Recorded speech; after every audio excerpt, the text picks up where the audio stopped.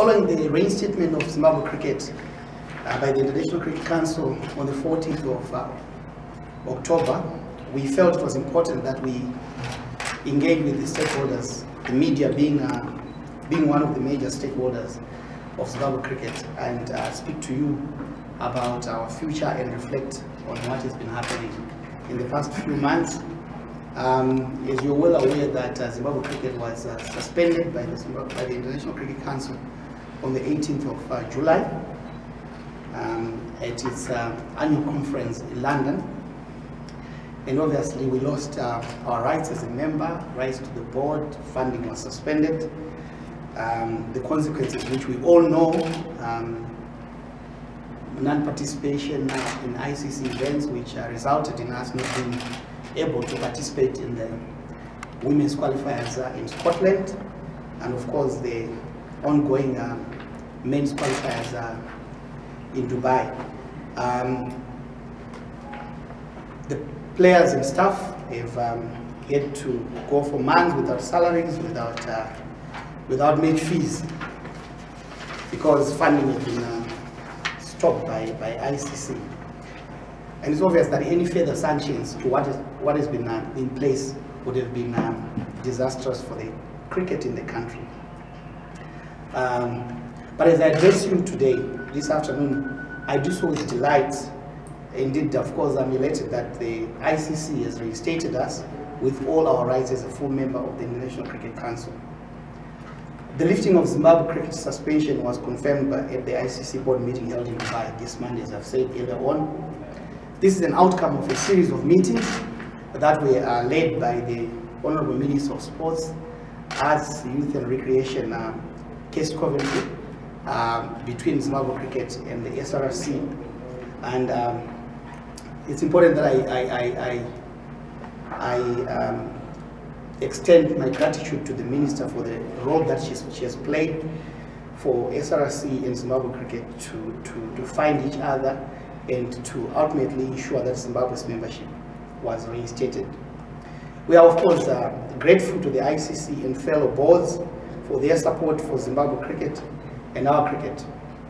Let me take this opportunity on behalf of Zimbabwe cricket to say thank you to our staff and players, as well as their families, for remaining supportive and committed to the organization and our game during such a trying period. I salute their spirit and dedication. That's why even when the future was uncertain, we were able to play competitively in the away tri-series in Bangladesh and Singapore. While back home, we launched provincial women's league tournaments across the country. The big question now is probably what the lifting of ZC suspension means. This is a huge relief for us, and it marks the beginning of a new, exciting chapter for our cricket, with ZC's focus now fully back on ensuring that our game is thriving, sustainable, and financially stable.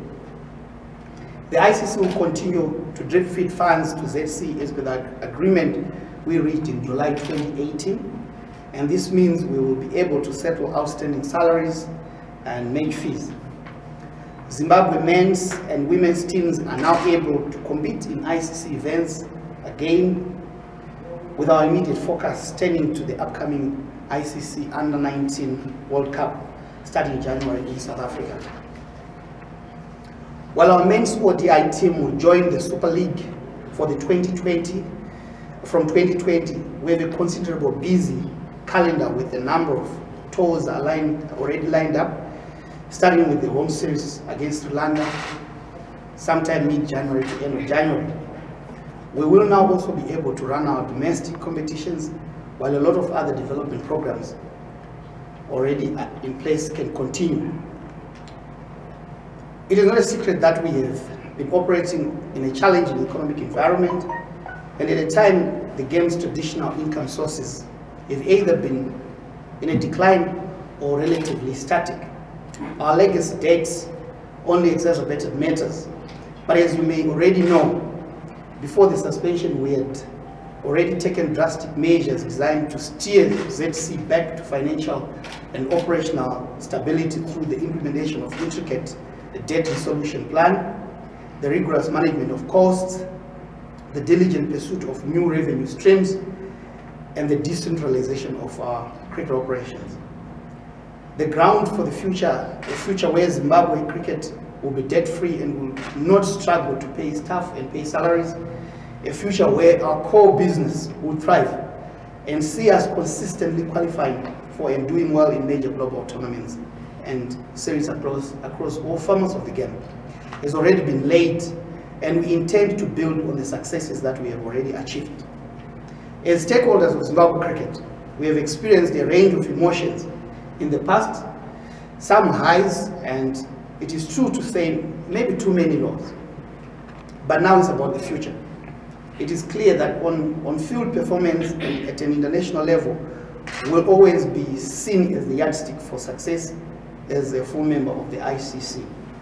Therefore, as the organization responsible for producing a successful national team, we have to create a structure where this is our ultimate goal. And I believe my duty as chairman of Zimbabwe Cricket is to ensure the structures are in place, and that will help make a positive difference. That will help give future Zimbabwe teams the best possible chance. That is what I fully intend to do, and that is what the board has mandated us to do. Club and age group and schools cricket are a vital part of this ZC, and ZC will get more involved at those levels. You will all agree that our club structure is in a bit of a disarray. We need to rearrange our club cricket. We need to relook at our age groups. We need to relook at our schools cricket. Riding on the success of the ICC Women's Qualifiers Africa 2019 that we hosted and we won, we have launched women's T20 leagues in all provinces as we seek to get more girls involved to unearth new talent that will take Zimbabwe to the top of women's world cricket.